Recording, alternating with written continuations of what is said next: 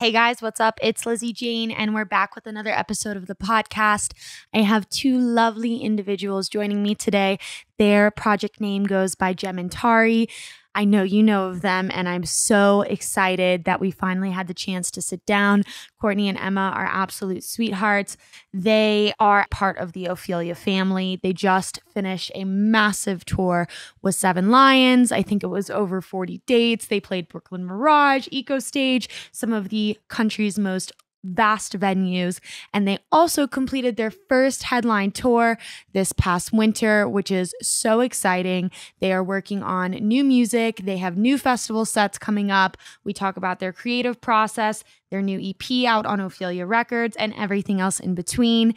Thank you guys so much for tuning in. I'm so glad that we just completed that massive live series and we are back to regular programming. This is Lizzy Jane. I hope you guys have a wonderful week and you are tuning in to my podcast with Gem Tauri.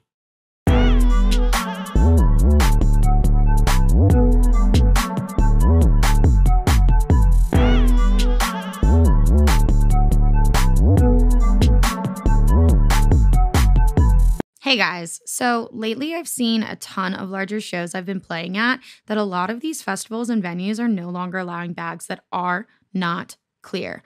Well, guess what? Lunchbox Packs is coming in clutch again. They have just stepped up their anti-theft bags by releasing a fully clear hydration pack and snack pack. This is an absolute game changer for your summer festivals and events. Each bag is made out of TPU material that is incredibly durable, flexible, and made to not alter under extreme sun exposure over time. You also have the option to bring a skin in your bag on the way in, and once you're through that security line, you can zip on your skin for privacy of your belongings and to add some extra personalized fun flair. These hydration packs meet the majority of all festival regulations and guidelines. As always, these packs have all of the awesome anti-theft features as the original hydration and snack packs. Make sure you use code LizzyJane for $10 off any hydration pack and code LizzyJ for $5 off any snack pack. I will see you at the rave. The show today was brought to you by Vitaplur E-Boost Gum. With no pill to take or powders to mix, Vitaplur E-Boost Gum is a first-of-its-kind energy rave supplement that provides magnesium, electrolytes, and antioxidants while you chew. Vitaplur is the perfect complement to my active lifestyle, whether it's at the festival, on the road touring, or hitting the gym. Chew Vitaplur and dance with confidence. Use code LizzyJane for 10% off any order. Emma and Courtney, thank you guys so much for joining me today. I'm speaking with Gem Tauri. Thanks for having us. Thank you so much. Absolutely. And as I said before, so happy we finally got to make this happen. I love speaking to other women, especially when they're women producers and artists. And you guys have just been all over so far this summer. And I feel like we're just getting started, doing almost every date on the recent Seven Lions tour to doing a bunch of headline, intimate, small shows. I mean, how have you guys been feeling? Has it been exhausting? Has it been exhilarating? Somewhere in the middle? Yeah, it was my first tour, so I didn't even know what to expect, but the bus tour was incredible. She did amazing for her first bus tour. Thank you. It is exhausting, and it does wear you out, and there were low times of it gets kind of crazy emotionally when you're just going constantly, just club after show, no sleep, because the driver is driving through the night and it's like, it's bumpy and so you're trying to sleep, but you can't really. So it was interesting, but I learned a lot about myself, and we try to eat as healthy as possible and, stay on the right track. But it was really fun, and I am mostly grateful for the exposure. I think it went really well, and I think we did really well together, and that was so too.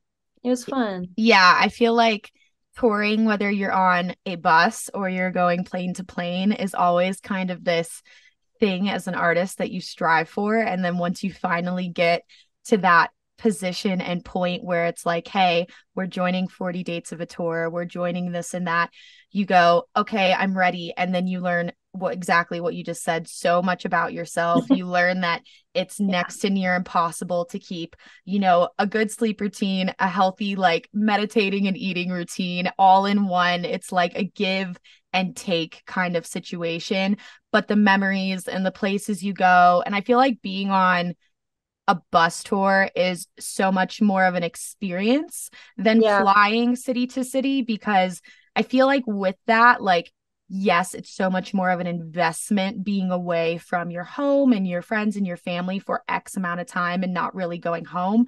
But with that, you get the upper hand of not worrying about catching a 4 a.m. flight or not missing a flight or dealing with, you know, security at X, Y, and Z airport. And you just get to wake up in that next city and actually like experience it for what it is, which is always so lovely. When I was in a band, I did one bus tour, but I haven't done one as a DJ yet, because obviously I feel like it's a different type of like situation and not traveling with a bunch of instruments and gear and backlighting and all of that stuff.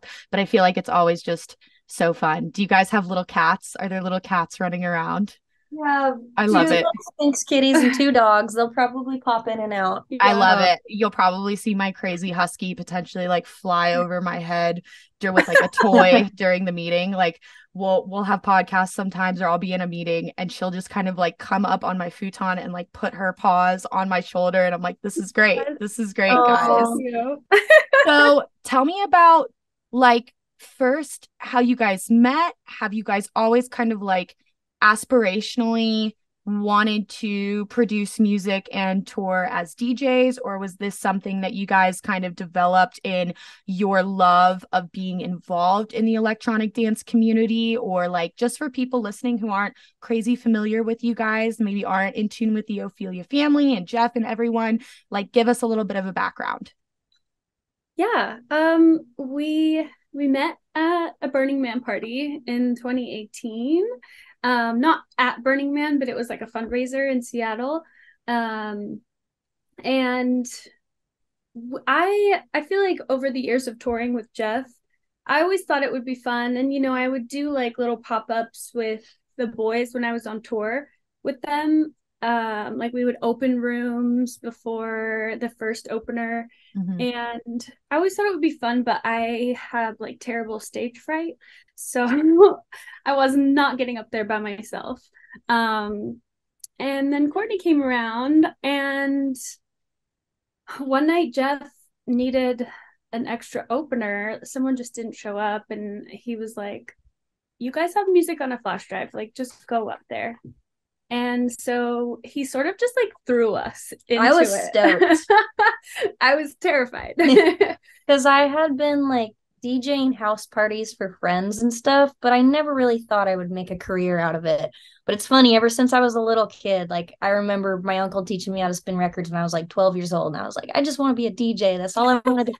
But I guess I'll do real estate because that's what my parents did and whatever. Mm-hmm. So this opportunity has like totally opened up this new creative aspect of my life that has just made me so happy. Because music is my favorite thing in the world, and it's fun being able to share it with everybody. And we're just DJs for a while. And I never thought I was even going to learn how to produce. It's such a can of worms to open up. It is so complicated. Like, and I've never really been a musician. I'm not like naturally a composer, I don't think. I learned the drums when I was younger. Emma did too. We've played things here and there. I'm trying to learn guitar, but I very much was thrown in the deep end. We both were. And to make it in this business, you have to make your own music too, kind of. So we started working in the studio with Jeff. I started watching a lot of YouTube videos, and YouTube University, best place to go. Yes. Yeah.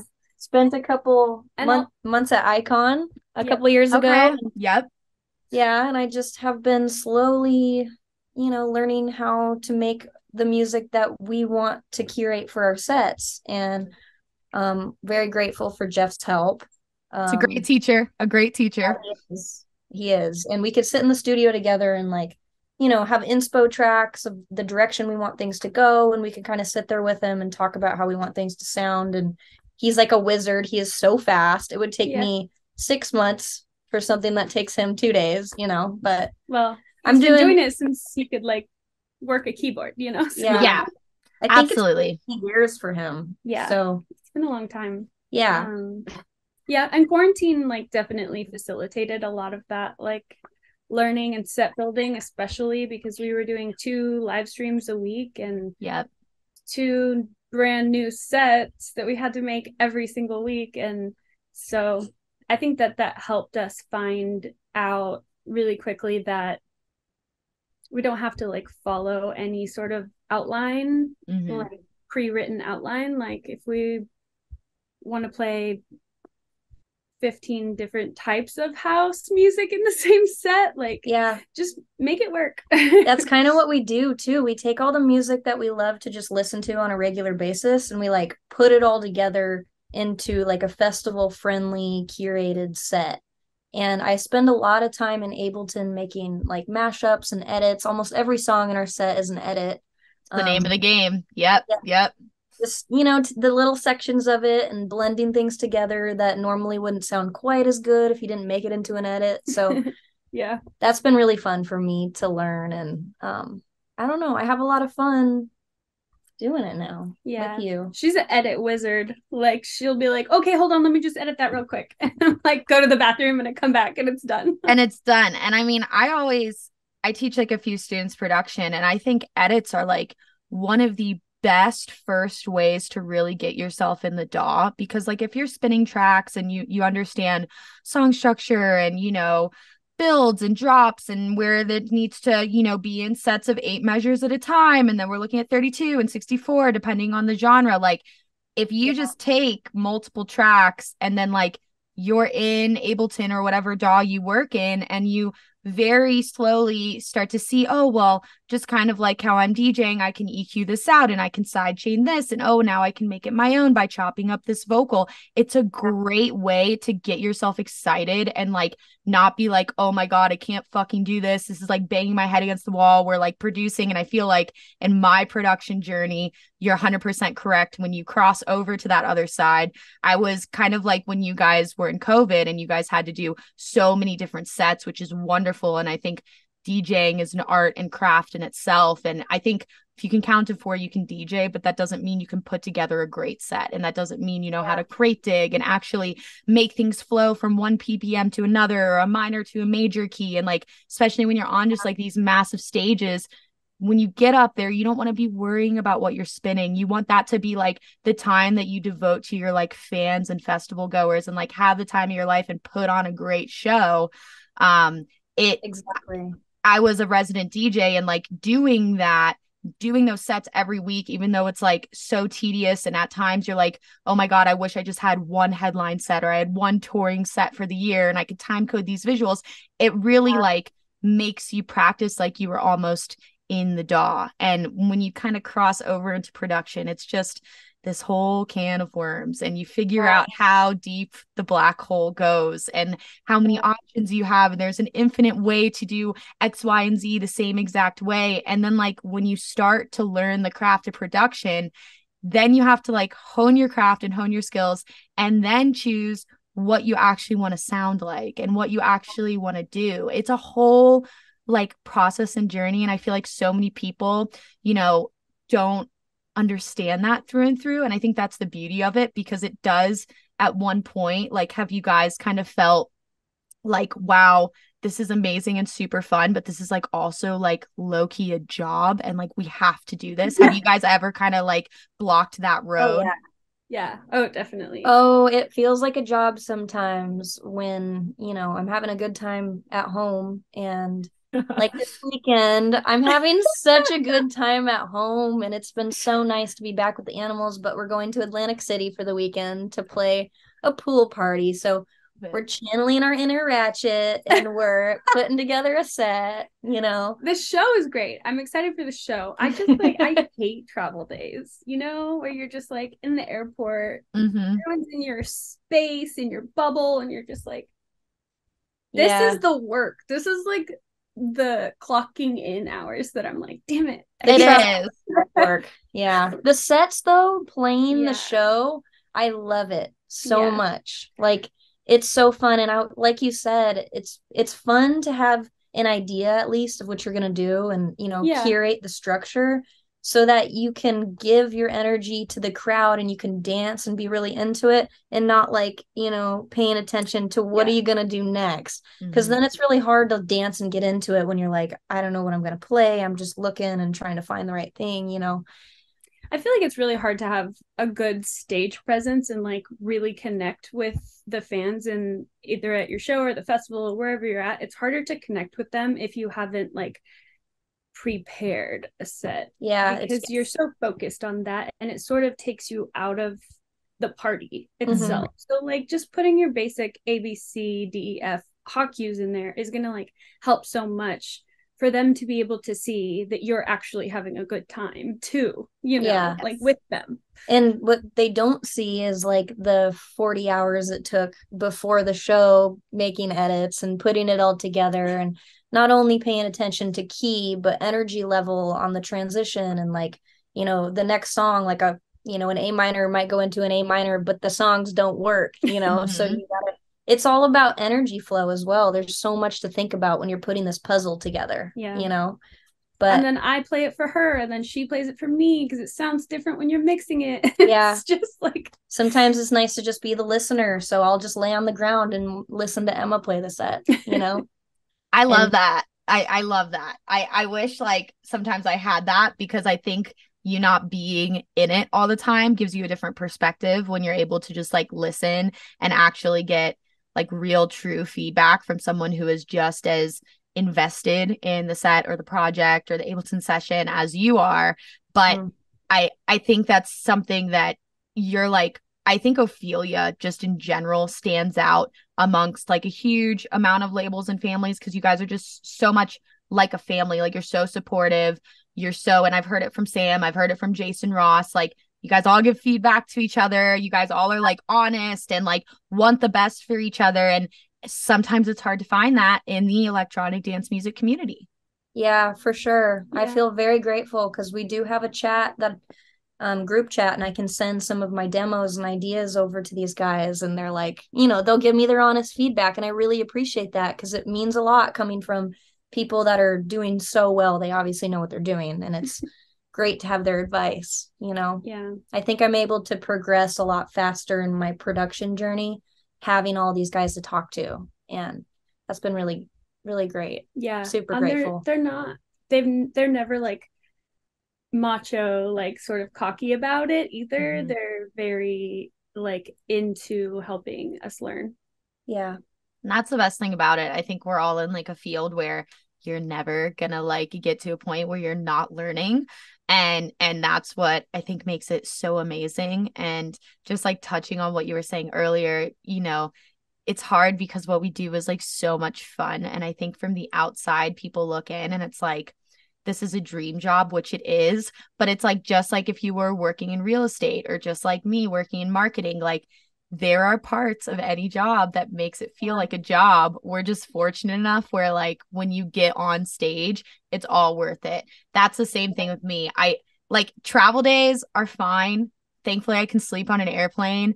But when you actually get to the show and you play the show, you kind of reflect and you say, okay, totally worth it. That's why I'm here. I would love to know kind of how you guys work as like a duo dynamically, like everything from just kind of like working in like creative processes. Like, are one of you guys more kind of like prone to work in Ableton, and somebody maybe does more of the mix downs, or DJing wise, do you guys kind of switch back and forth? Like, how does that kind of picture lay out with the project? Yeah, I think I'm more like technologically savvy, so I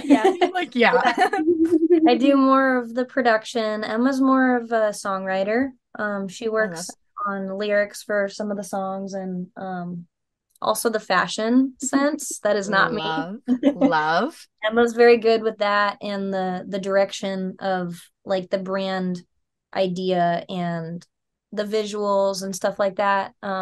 Obviously we collab on those things, but a lot of it comes from Emma's artistic brain when it comes to design and stuff like that. Yeah, I can design visually really well. I don't design sound well at all. So luckily Courtney really does, and she has the ability to sit and listen to the same loop until and like I'm over here like, I gotta go, I can't listen to this anymore. Like, that's the funny thing about producing too, is because when you finally get something out, you've heard it 5,000 times and you never want to hear it again, and now everyone hear it. And you're like, I have to really like something because now I'm gonna have to hear it for every show I play, like forever almost, until you recycle it. But it's funny because like kind of like social media, people only see the best part of this career. A lot of people think this is the dream career.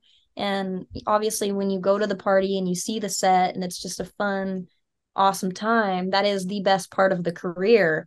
There's a lot of things like you mentioned, like the travel and going back to the hotel room afterwards and everything being quiet and your ears ringing and you might be alone, and it feels very weird to go from this crazy party back to being alone and traveling alone. Thankfully I have a partner, but not everybody does, and it can be a very lonely business as well. So it's fun to have those moments of like, this is all worth it when you get to go up there and share that with people and dance together, Absolutely. And do you guys, I mean, I think just at the end of the day, it's amazing how, your strengths kind of work with each other's, not so strong parts, because I feel like, and just what you said, where everybody kind of sees the best part. I also think we're just in such a time, and we've been in this time for a number of years, where it's so much more than just the music. And I wish that wasn't always the truest statement, but like, the fashion matters, the brand matters, the visuals matter, the big picture matters. And there are teams of like 10 that do what you guys just do together. And like, that's lovely that you guys are able to like complement each other in that way. Do you guys do pretty much everything together? Like, are there any, because I know there are some duos out there that, one person's playing in New York City and another person's playing in Austin, Texas. Do you guys do that at all? No, we might in the future. we Emma did on tour because I got sick and I had to come home because I didn't want to get everyone else sick. So she had to play a five show run by herself, and that was probably really scary because I've never done that. Mm-hmm. And it probably is a little bit scary being up there by yourself. It's intimidating. Everyone's looking at you. I get to lean on the fact that maybe everyone's looking at Emma, so I can just dance. I just think that, then I'm not as nervous. So, yeah, no, it was definitely like the first night I played without her, I came back to the bus, and I don't remember who was on the bus at the time, but I was like, whoa, like mad respect to all of you who are doing this by yourself, because holy shit, I feel like my stage presence and performance was like cut in half. Like I didn't feel like I gave fully, because 50% of that was like not there. Yeah. I was like, whoa, mad respect. I don't know how people who are single artists do it. It's definitely, I feel like it's a lot, like at least on my part, it's a lot of pre-planning. It's a lot of like, I totally, and again, that's why I always say, because you always have that one person who comes like, oh, DJing like is an art. And like, yes, like freestyle, like open format DJing and getting up there and like literally not knowing what you're going to play and just going for it is so amazing. And I personally don't really think that happens in like the live commercial touring kind of melodic bass like dubstep circuit too much, but I know it happens in like tons of like clubs in New York and Jersey and Chicago, and especially a lot more in like techno and like prog house and like stuff like that. But in my like realm, I just know how I perform best, and that's me knowing with maybe minor tweaks, if I really see the audience is just like, okay, this isn't it, I know my set from front to back. I know when I'm singing. I know when I'm doing this transition. I know when I'm going to break and talk. And I feel like that's a way that I've been able to overcome being like, oh, there's tons of people out there kind of deal. I mean, and you have stage fright. So doing those shows alone is a lot. Yeah. I mean, it's not like Beyonce and Lady Gaga go out there and they don't know what they're doing. It's very planned to the second, everything. And I feel like if you're going to play on these big stages, it's absolutely still you. I mean, it all came from you. It's just a different way of doing it than freestyling. And we'll go to clubs sometimes and freestyle together. It definitely happens. But if we're you know, if we're playing a big festival, we're not gonna go freestyle. We're gonna know what we're doing. I'm not gonna chance that. Like bombing it, you know, like I'd rather have a good time and be like, I'm at this festival too. I want to enjoy myself as well. So absolutely. And I think that's like so much of the fun part of it. And in addition to that, you still have so many things that could go wrong in addition to already having your set prepared, like the emergency loop, the USB not loading. Like, have you guys ever had any situations or shows where like some crazy shits happen and you just feel like, what was that kind of deal? First time we played on CDJ 3000 and we didn't load our settings when we got up there because we didn't know how they worked, and we got an emergency loop on almost every song. None of the cue points loaded, so I couldn't skip through things. We had to play songs out that I would have never played out. Like, it was kind of a mess, and we were pretty walked sad off stage that day. Crying for sure. It was ugly. It was ugly. We've gotten better since then. Like, we know how to bring a second flash drive always. Always load your settings. Yeah. And I never have made that mistake again. It's one of those you do once.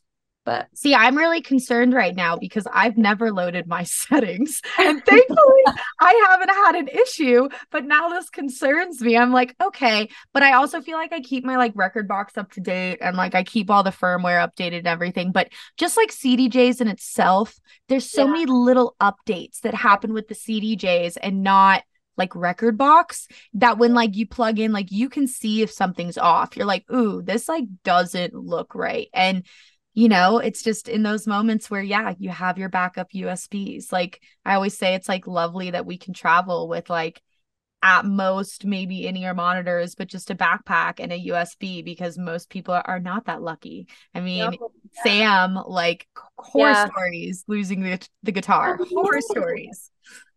Poor guy had to play with a Guitar Hero guitar at some club. I can't remember. Really? Yeah, like recently. I was like, Sam, what is going on here? Yeah. He keeps an AirTag in his guitar case. So he's like, I don't know how the hell it got to like Pennsylvania when I'm in Orange County. And I was like, oh my God. That's like terrifying. It's terrifying. And it sucks because you can do everything you possibly can. And then even still, not everything is always going to go perfect. And I think that's like, that is like, I feel in my personal journey, something that has been really hard, because you can prepare as much as possible. You can have everything ready to go and something can still go wrong, whether it's a delay. It's not your CDJs you're playing on. Yeah. So you show up and you hope that they don't have some bunk ass broken ones, because sometimes that's been the case, you know? Yep. Yeah, you never know. And like in the sun, in the hot sun, because sometimes we play day sets, they melt, they like heat up, and we get emergency loop and all kinds of crazy shit happens. So but I mean, the good thing is just always what are you gonna do? 4 of them, you know, 4 of them on your tech writer, and you should be good. You should be good. You should. It's you know, gotta love technology. At the end of the day, we wouldn't have a job without it, which is lovely. Like just laugh about it when you mess up, because we're all entertainers and like people just want to see us having a good time. So, you know, it happens, and like if you mess up, whatever, kind of laugh it off and be like, oh, that was really bad, but we're gonna move on. Gonna move on. You just have to like smile and wave, and the quicker you lose that look on your face, the quicker like everybody's gonna go, okay, we're on to the next thing. Like, okay, we're partying, we're having a great time. Because at the end of the day, I feel like I've played some club sets before where I'm just like, man, I could be playing the same song on a 4-bar loop and this shit would still be like popping. Like, I don't know if anybody would notice anything different. Yeah, truly. For sure. So I know you guys have been doing, you know, obviously what I said at the beginning, the Seven Lions tour, big shows, big venues, lots of dates. But then you've also had, you know, the dynamic contrast of doing headline shows that are, you know, smaller cap, intimate venues. Do you guys kind of have different sets when you headline versus like when you're opening a room and kind of like setting up the show and everything? Like, how do you guys go about that? Because I know you're in the prog house, kind of tech house lane, melodic house. You know, just give me kind of like a lowdown on it. That's a good question. Yeah. We definitely make it for our smaller, more intimate club rooms, definitely more vibey, more groovy, and then we usually always will do like the last 20 to 30 minutes of drum and bass, just only on our headline sets, just to like, yes, you know, pretend we're a drum and bass DJ sometimes.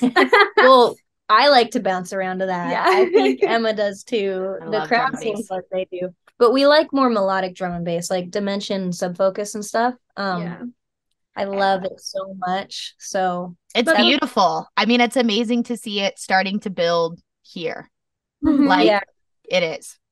But we'll play, you know, we're going to a pool party this weekend, so we're gonna play more like funky, groovy, Fisher type house kind of stuff, you know. But we will always have our melodic moments in there, because that's just our thing, to like have these breakdowns with beautiful vocals. Even in like a housey set, we'll add stuff like that.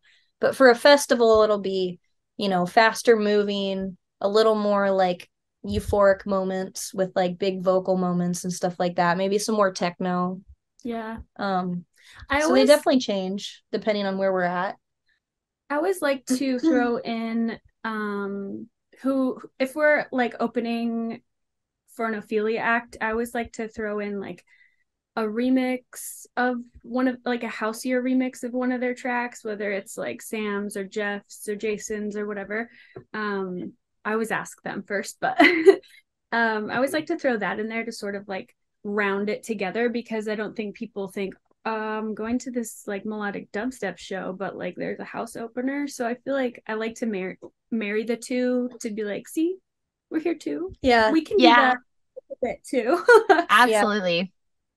Yeah. So that's how we work with that, and a little heavier on the bass house when we're in Ophelia shows, just to just to get them pumped for. We got to keep up with the boys. They're so fast, you know. Yeah. Definitely is so heavy. We got to keep people engaged, and we do mix quickly. I think we do that because of the Ophelia guys and how fast they mix, and trying to keep up with the short attention span of some people in the crowd, you know, especially at festivals. You have to keep their attention. So we do mix kind of quickly for house artists, but it's kind of our thing, and maybe it's my ADD a little bit too, but no, but I think that's great. And like me personally, I'm at a point, but I was at a point as like a lover of electronic music, like before kind of crossing over to the other side, where if I'm hearing, and I think Ophelia does this on their run of shows very well, where you're not hearing the same shit for like 5 hours,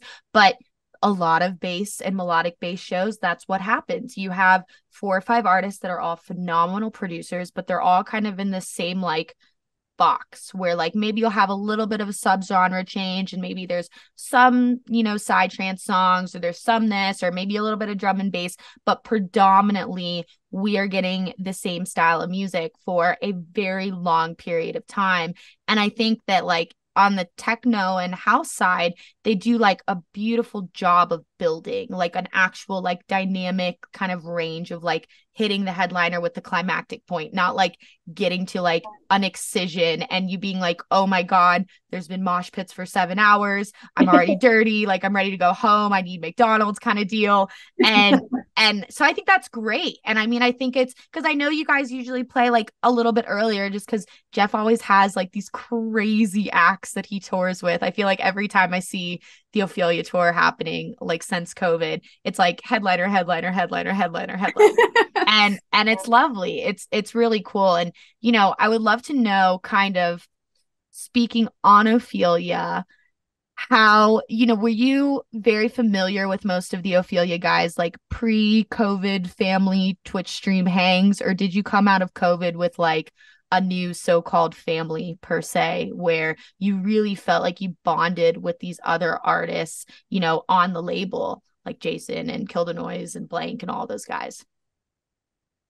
Well, I've been touring with Jeff forever, so I've been very like close with Jason and Midas. I've been touring with them for years, and Jake as well, Kill the Noise, and so I already knew them really well. Sam, we sort of got to know a little more over the years, and that yeah, he's rounded out the family. So he's a hoot. He is so funny, and he's just such Adam. Bully. He's so cute too. Love him. Yeah. But Sam's like one of my really good friends now. We've all become really close, like playing all these festivals and these Ophelia stages and stuff. Over the years, I think every show we play with them, we get a little bit closer. We learn a little more about each other, and it helps to have so much in common. We have the same lifestyles. When we don't talk all the time, nobody's offended. We understand that we're like so busy doing all the things. And yeah. We did a lot of the live streams, like the Vision festivals that we did. We were like, it was funny, but we hosted it. We'd be like, and next up we have. Oh, I remember. Yeah. So all in the studio, like little space that's there. So are you guys in the same place where the studio is at, or is it in a different area? Yeah, it's downstairs. Yeah. Well, there were 2 different ones because we had, well, I guess 3. We did the brunch in our kitchen. We did the regular live streams in Jeff's studio, and then we went to a different studio for the Visions ones because it was better to have help from a professional live streaming team, and that way they could like add the dancers in the bottom of the screen and like, you know, have the green screen with our visuals playing behind it. And I like, there's no way the 3 of us were doing that independently. No. Yeah. And I remember downloading Soundflower when like this all started to happen, and I was like, I really have to learn something else in tech that I do not want to fucking learn. Like now we have to like download this. I have to go in my settings. I have to learn how to be a Twitch streamer. I have to do this. And it was very cool and like an awesome way to connect with people like from obviously all around the world, which you can't do with shows, which is awesome. But it was just this like whole other thing, but there was nothing better to do. It was like, do you want to still stay engaged with your fans? Do you want to still like hang out and do stuff? Like this is what you have to do. And it's a whole world. And I totally get why people have teams come in to do these massive live streams because there's so much that can go wrong. And especially when it's like live, you're like, oh, well, we're here. And like in the matter of like 5 minutes, you can like lose like thousands of viewers in your like chats and like all of this stuff. Yeah, for sure. Especially because we had like, you know, a couple of people were coming in from LA, like live streaming in from LA and Florida and New York and like all these different Colorado, all these different places. I don't know how to like put them all into the Twitch stream. Yeah. And then like add the Discord, and I was like, like, yeah, it was a huge learning curve for us. Thankfully, Jeff is a pretty tech savvy. Yeah, he's very tech savvy. So he set up all the stuff for the ones in our kitchen. But if he wasn't setting those up for us, I don't think that we all would have done those streams because Lord knows I wasn't learning Streamlabs into Discord, into Twitch, like all these things that like it was a little bit over my head. So I was very grateful to have that because I think that exposure really launched our career. It helped people all over the world to see us. I think the Twitch streamers now are glad we're gone, but you know, like kudos to the Twitch gamers. They really put up with shit. They live on there too. They, you know, it's crazy because it's like you've got like the keyboard warriors, and I know you have it on like social media and stuff, and like you deal with that, but like in real life time, like when you would have like people like raid your chat and then like all these people come out of nowhere, and then you've got like bots and people are shit talking, and like it's just a lot. And then you're like literally live streaming and you're trying to juggle everything at once. Yeah, I was happy when shows came back 100%, but we came out of COVID with like a lot of acts like yourself that weren't like, you know, nationally known. And then it was like, oh, like I've seen them here and I've seen them here. And now we're going to get to see them in real life. And it like really created this like hype out of just streaming and like not like ads or marketing or this or that, you know? Totally. And we still get fans that will come up to us and be like, I watched every single Sunday for brunch, and like you helped get me through things, and like that makes me feel so good because it was really hard for everyone. It was really hard to like hear from so many different people that we helped. Makes me feel really good. Yeah. That's why we do it at the end of the day. Yeah. You know, I think a lot of people, I was speaking to Kayvon like a month ago or something, and he was just like, you know, you'll have some people who come up and they're like, you like saved my life, or like this music, like, you know, like really helped me through this time, really did this. And we kind of look at ourselves as we're party DJs and we make music and we tour and we have fun and it's still a job, but it's cool. But we really often, I think, don't reflect on like the big picture of how it really helps some people. And it's really, I think, especially in the circumstance with Ophelia, you guys just have such diehard fans that are clued into every single act on that roster, including the newer acts that release on the compilations and stuff like that. And I think that's what a label is supposed to do. You know, I think it's supposed to be, you find quality, great music, you bring them into a household that has a dedicated listening and a dedicated, you know, following. And that's how you like create this culture. And Ophelia's done that really, really, really well. Yeah, I think so too. I think they've done really well with like the love and inclusivity of the fans too, because something that I've like really noticed and I'm super grateful for is almost every single person I meet is really cool. Like a good, genuine, down to earth, just a good person. And I don't know if the whole scene is like that. And I think I'm very grateful that we landed in this realm of it, because I would get a beer with everybody that comes to these. Like drinking with strangers is so fun. Everybody's so cute and cool, and they bring little gifts and trinkets and stuff. And I don't know, it's been really cool to hear of, I guess, the difference that we're making in people's lives. And you know, not to, and for us being gay also on stage, which that's not something that we like promote and is like this big part of our brand, but it's important to me that people feel loved and accepted in whatever they choose to do with their life, you know, is up to them. And I think, you know, if we can be a bright, I don't know.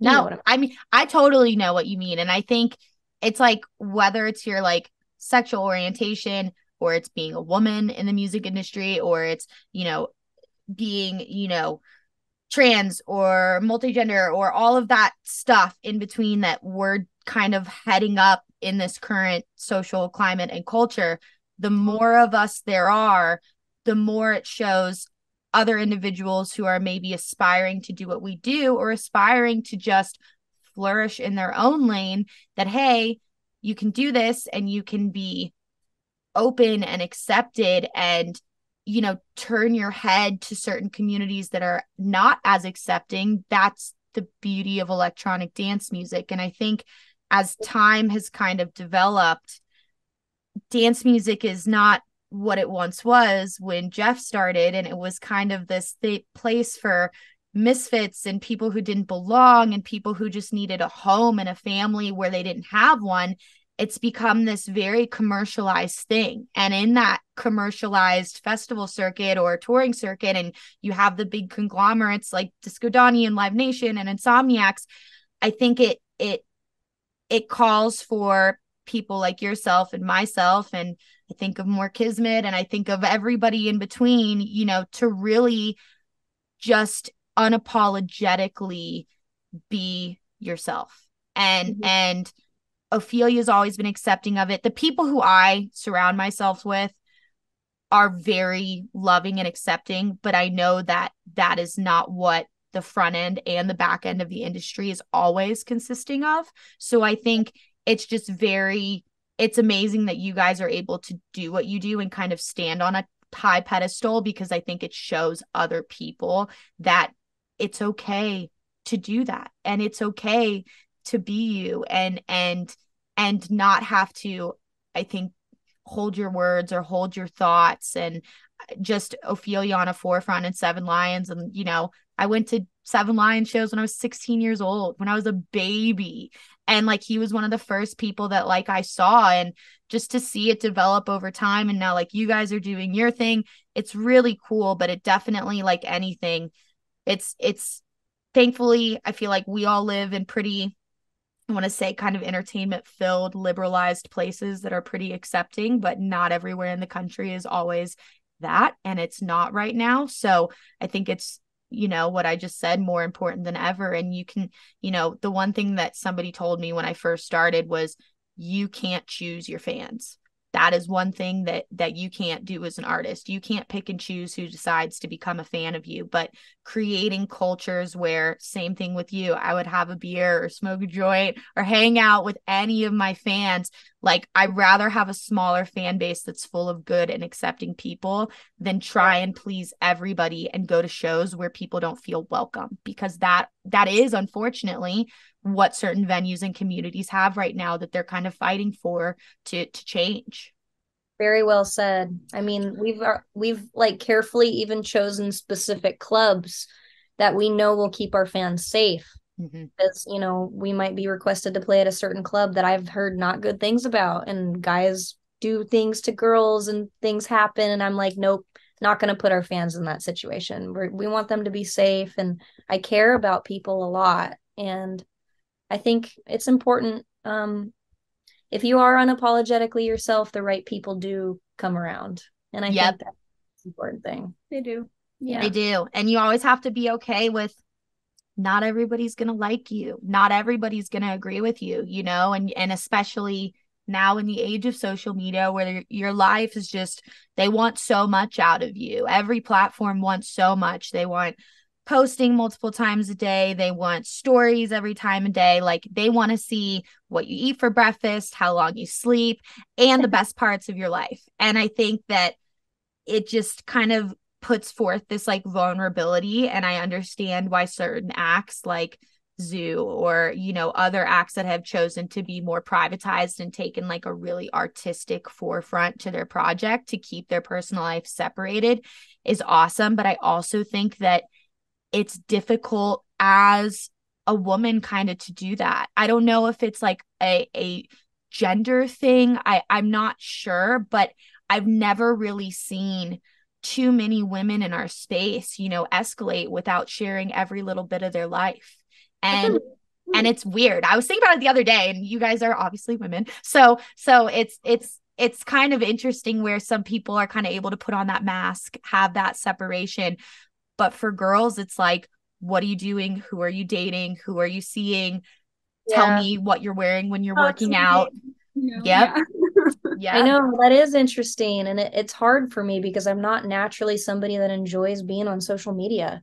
I don't live every moment of my life like I got to get my phone out and record what I'm doing right now, but the tour, I tried to be more aware of it, and we tried to be more active because it does help to show people that we're human and we can connect on a deeper level that way. But it's not naturally something I do. And that's why our social media has been a little quiet since we ended tour, because I've just been enjoying my life, living outside, hanging outside with the trees. And that's what our Gem Tauri socials are for. I feel like you're probably not going to see us at home unless we're like taking a picture in new merch that we have coming or something, or Courtney's like really into a mashup she's making and she decides to film it, because we're just not on our phones 24/7, and we're home. We have like a steady routine, and breaking that is detrimental to our mental health. So like really what we're giving people is our tour life, and that's kind of what you get if you're not like, our best friends, or like we just, because we need me time too. You have to. Time doesn't consist of being on social media for me personally. Some people like it, but I don't scroll. I check my messages. That's pretty much it. Like, I want to know what my friends are doing, but I be scrolling. I be scrolling. I know, I do too. I'll be like thinking I have to do something, or I'll be staring at something I have to do, and then I'm like, Lizzy, get the fuck off your phone. You've been scrolling for like 20 minutes. Like, put it away. And I think it's just finding what works for you. And I think the biggest thing is, you're always going to feel like you're in a rat race with social media. Like, I think that the people who have the social media bug, and I know many of them, and they're wonderful content creators, and they're wonderful social media, drivers for certain projects and all of that stuff. I don't meet a ton of artists that have that bone. And I think for you to write art in life, like, you have to experience stuff. And I'm just someone where it's like, if I'm always on my phone, I'm not in the moment experiencing things. So then how am I supposed to like turn around? Like, I'm not going to go in my phone to look at a memory to write a song. Like, I want to, embody how I'm feeling after the 14er hike or after the trip to Europe, and then come home and say, okay, how do we channel this to make the best art possible? And finding that happy balance on social media is like, for me, it's scheduling post. It's like, you go in, you schedule, you know what you're going to do for the majority of the week. You try and, TikTok will always be the bane of my existence. I'm so sorry. I can't hop on the fucking train. I just can't do it. And I can't do it. I'm way too awkward for that. Nobody needs to see that. Right. You're just like, oh, do you really want to see me like selfie videoing in the studio of a new song, or do you just want to come see it live? Like, do you just want to come? You want to see me sing along to my track? Just come watch me dance at a show. Yep, exactly. And again, it's finding a happy medium that doesn't drive you absolutely insane.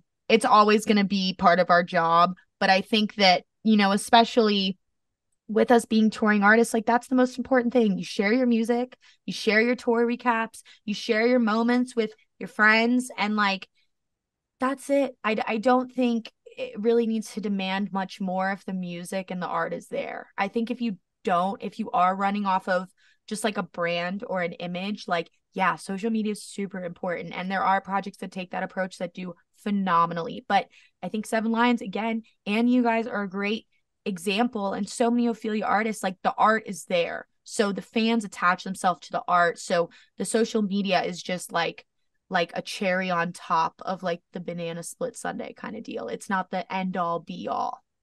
It's funny because when Jeff first started touring,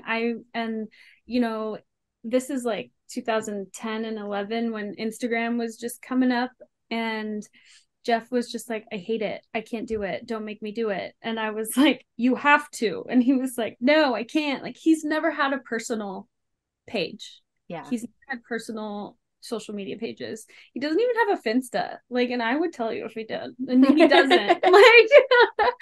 And it's just, he's like, no, they're gonna like me because of what I put forward, not because of like what I have to say on a screen. He was like, I'm sorry, if they don't like me, then they don't like me. And he's been a lot better though. I think after the tour, he's like come out of his box a little bit. Yeah, he did. Yeah. I think the tour, they pushed him into making videos. Our team definitely pushed him. But we had great tour managers, and we have an amazing photographer who's been with us for almost 8 years. And she is really good at getting him to make light of the things that he doesn't Shout out Felicia. Shout out Felicia. I love that. She's really good at it. So I think he's warmed up to it. I think after seeing us do our little, I call them just little doodles, but our little Instagram doodles. Mini mic talks. Yeah. He was like, okay, I think I could, have fun with it. I love that. Yeah. Yeah. And, he's just been around for so long. It just didn't used to be a thing. Like, it just did, it used to be there, but it didn't used to be, artists getting signed based on followers or based on, right? That's so crazy. Yeah. I think the pandemic and live streaming changed a lot of us too, because I was so awkward and scared of a camera before that, and I had to force myself to do it. So it changed me. It changed my stage presence too, because if I could dance around and be excited for a camera, I can really dance around and be excited for actual people dancing with me. It's pretty awkward sometimes to show your personality on camera, I guess. It is. And then you have to like look at yourself, and you're like critiquing every little part of yourself, and you're like, oh, I could do this better. And then you reflect and you say, you're just saying thank you, or you're just saying one word, and you don't need to record it a million times to post it on your story.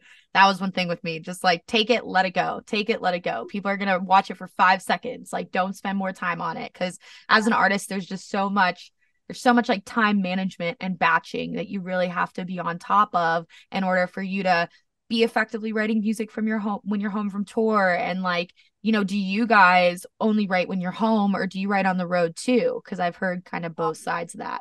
Only when we're home. We're not inspired on the road. There has been a couple times where I'll like open my laptop in a hotel room because I have like a melody in my head or something, but very, very rarely. My studio space is like a sacred space and everything's set up the way I want it. I have my MIDI keyboard.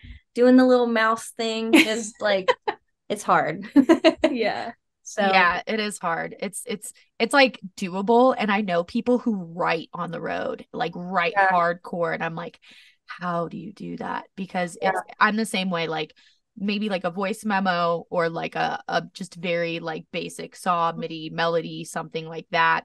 Edits for sure, like remixes for sure, but like conceptual pieces of music, like EP or something like that, no way in hell. Like I need to be home and focused and like actually be able to listen. You guys also just released an EP this year, right? Yes. Okay. Remind me, it was Crownless. Yes. Crownless. Yeah, it has Crownless, Waking Up, and Fatal Love are all a part of that EP. And that was really fun for us to put together because Jeff actually touched zero of Fatal Love and Waking Up, which was really fun for us to work on because a lot of the other tracks we've released, he's at least been a small part of it, whether it's like the mixing process or putting some extra elements to make it hit harder because that's what he does. But he was a part of Crownless, obviously. You can probably hear that is super crisp and clean. Absolutely. And you worked with Danny King on that, and she's a good friend of mine. I love her. Her vocals are just beautiful. So tell me about the EP, like inspiration, kind of, was it just like, hey, it's time to write an EP? You know, did you guys feel like the songs really kind of work together, or was it just like 3 singles that you were like, hey, we don't want to do 3 separate releases, let's just put out a big EP? Yeah. That's kind of what it was, to be honest. We were working on Waking Up and Fatal Love for like 2 years probably. Yeah. We got you wrote the vocal for Waking Up with Notel, who is amazing. We met for the first time on tour. She's so sweet. And Luma helped write that as well. Yeah, and Danny King actually sent us Fatal Love in a different key. And we had the demo of Waking Up, which it sounded different. We had like a Tiesto track. Yeah, like something, we ripped a vocal and put it over. It was like a 2006 banger. Like it wouldn't have gone off. We needed to revamp it. So she sent us a vocal and we were like, can you sing this in A minor? Because this actually would go really well over something that we're working on currently. And she re-sang it for us. And it worked really well with the demo we were working on. And then we could kind of put it together and finish the track that way and, you know, do the vocal production, finish it out. And they all were kind of their own separate tracks, but we didn't want to do singles. So we just put it together as an EP and it actually kind of worked. So yeah, that's kind of how that all came together. But it's fun because we have like, you know, Crownless is kind of like I don't know if you would even call it techno, but kind of, it's just a banger. And then it is. It's fun to play. Waking Up is more like a melodic techno progressive, and Fatal Love is more housey. So it kind of has like a little sprinkle of all the different things we have in our sets. Yeah. Which is fun. I love that. And yeah, you always like, I feel like you can write, and I'm sure this applies in your genre as well. You write like records and then you write like tracks and bangers. Like I feel like there's such like a dynamic kind of difference where you're writing something to go off in a live space where everybody's going to lose their shit, and then you're writing a song that like people are really going to like make memories to and listen to in the kitchen and listen to on their, you know, road trips and all of that stuff. And I feel like it kind of touches everything, which is fun. And considering you guys didn't really mean for it all to be together, it does sound pretty cohesive, which is lovely when it works out that way. Yeah, and you can kind of hear we have a style. And like I put more of my own production into Fatal Love and Waking Up than I ever have. I mean, my whole thing is like tripping over a track, or like when it, exactly what you guys said, you know, listening to something a million times and then it's ready to come out, and there's always 1 or 2 or 10 or 11 things that you're like unhappy with. And you say, okay, well, I just have to let it go. And then you go back and you listen 6 months later and I can't even remember what I was tripping over. Like it's like, okay, you're listening with fresh ears that aren't exhausted of the same sounds over and over and over again. And I feel like you listen to it like a listener listens to it, because we're producing for people who love music, not other producers. And I think people get caught up in that sometimes, where it's like, we have to be technically savvy and the track has to be 400 tracks and da da da da. And it doesn't always have to be that way. Like there's like a beauty and simplicity. And sometimes I think writing simpler melodies and like, you know, composed structures are harder than making something massive and then having to mix down everything on the back end. Oh my God. The mixing process was like the death of me, I swear. Like that was my first experience doing that myself, kind of like being a part of it and listening to it over and over and over. My ears would pick out things that I thought sounded horrible, and then I'd go back the next day and they were fine, but I already Ear changed. Fatigue is real. Ear fatigue is so real. Yeah, totally. I mean, I have so much respect for producers, so much more than I ever did before after learning the things I have in the last couple years. I'm just like, holy shit, you guys are rock stars. And I think it's also like, it's so hard to let go sometimes or make final decisions, because coming from, and like what you guys said earlier, like you guys like kind of learned how to drum and, you know, learning guitar. And when you have only a set of instruments, there's only so much you can do before you call it a day. But when you're in like a DAW and you have like Omnisphere and Phase Plan and Serum and Vital and what saw wave sounds the best and what layer sounds the best, you can do so many things and spend years on something, making a decision and like knowing when to just say, okay, it's done, like let it out into the world. That's hard, because then you're like letting go of like this huge project of yourself where you've invested so much time, so much energy, and everything in between. I think it was Chandler Layton that said something to me one time that will stick. Love her. I love her. She's like, a song is never finished, it's just surrendered. And I was like, I get that. Okay. I feel it. Yeah. That's actually really good. It could be unlimited tweaks, like forever. And like you said, there's like, I mean, there's a limitless amount of things that you can put into a track to add frequencies and take them away. And surrender the song. Yeah. Sometimes let it go. You do. You so do. It's like ripping off a Band-Aid. Like you just have to say, I'm done. It's going out. We're submitting it and it's over and we're on to the next. Totally get that. And it's always so many things in your mind, like, oh, like how are they gonna, you know, receive this? How are they gonna feel about it? And da da da da. And at the end of the day, you just have to write art for you and your project, and then people can decide whether they like it or not, and that's it. And like that's their own cup of tea. So what is next for you guys? Give me a little bit of a lowdown, like some of the cities and shows you're playing, like for the rest of the summer, any new music that we're going to be getting anytime soon. We're working on some tunes. We're really excited about that.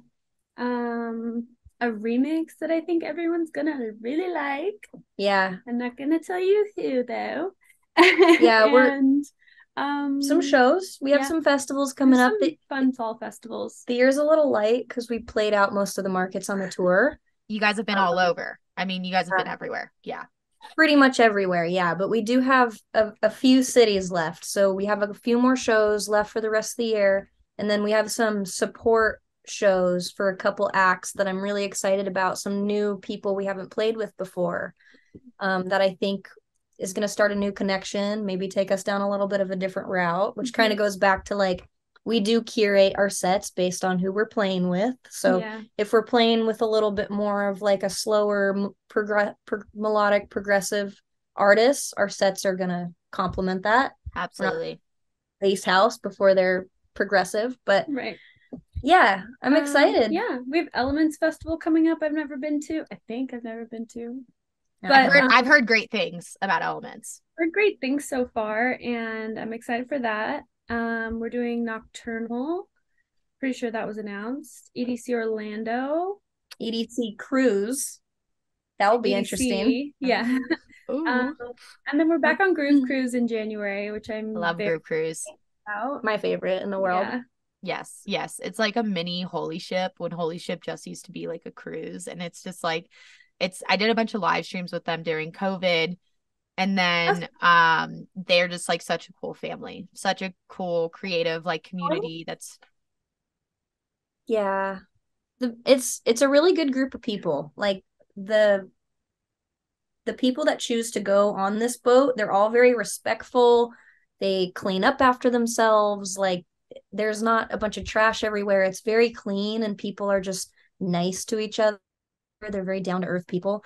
It's like one of the coolest groups that I've ever seen at a festival. Like almost every person is like just a great person, which is hard to find groups like that. So and you're stuck on a boat, so it's like it's a good thing that everybody's respectful and nice and kind, because you're correct, totally not always like that.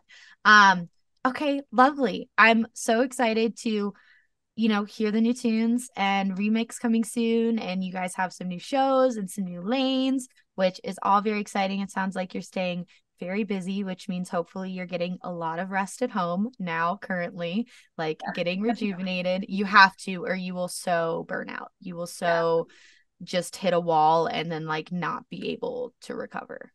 Yeah, we're going to spend the rest of the night working on our set for the weekend because we leave at 7 a.m. for this show this weekend. But then we're back for a couple weeks, so I'm excited for that. Gonna hit the Ren fairs. Yeah, no, we're gonna have a good maybe Burning Man. Hopefully. Yeah. I want to go to Burning Man so bad. I live in Denver and I live in Reno, and I'm like really close to this place called Beacon, which is like a Burning Man bar, which like I never even knew existed. And it's like one of the guys who like helps like curate some of the bigger kind of like activations at Burning Man and has been involved since like the dawn of time.